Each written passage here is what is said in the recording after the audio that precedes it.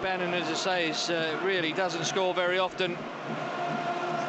But a sweet strike, you've got to give him that. But I don't think it was an intentional pass, as it was touched down on the edge of the box. The cross coming in from the left-hand side just fell so sweetly. But now here come Fulham with Tom Cairney up to the edge of the box, through to Russ McCormack, who's onside, turns onto the right foot. It's blocked. Moussa Dembélé!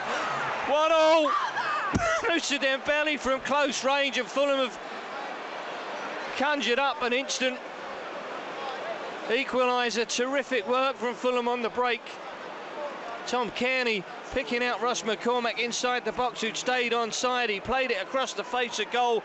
There was a partial clearance. I'm not sure if it hit a defender or if a defender tried to turn it away. Russ McCormack driving it across towards goal. Maybe it was a shot and it was blocked on its way towards goal.